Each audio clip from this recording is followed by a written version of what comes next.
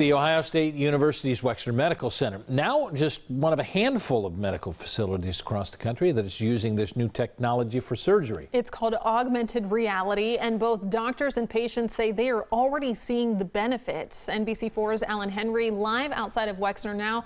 Alan, what is augmented reality and what are some of the benefits we're seeing? Well, Jennifer, Brad, if you think about it, typically while surgeons are operating, they're constantly looking over at the side at x-rays or scans to make sure they're operating in the right area. But with augmented reality, those images can come to life.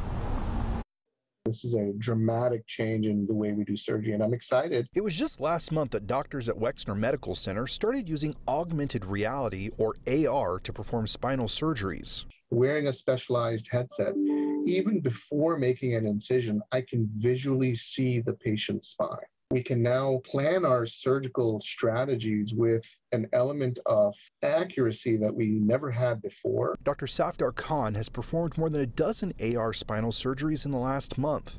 He says that accuracy allows for fewer, smaller incisions and quicker operating times than before. With limited confidence in the accuracy, given the older techniques that we had, probably take us 3-4 hours. I would tell you that now we're putting in the same amount of hardware in less than an hour with absolute confidence and complete accuracy. From the moment that I woke up, I didn't have any back pain at all. Jennifer Manier was one of the first patients to have an AR spine surgery. It was her 5th surgery on her spinal injury, but says it was by far the best. If every surgery could be as minimal pain that this surgery has been, I would never be afraid of another surgery. Now, because the technology is so new, there are a couple of downsides. The headsets are big, they're heavy, and they're custom made for each surgeon. Dr. Khan says if they're able to make those headsets lighter and perhaps even cheaper, they'll be able to bring augmented reality to even more people.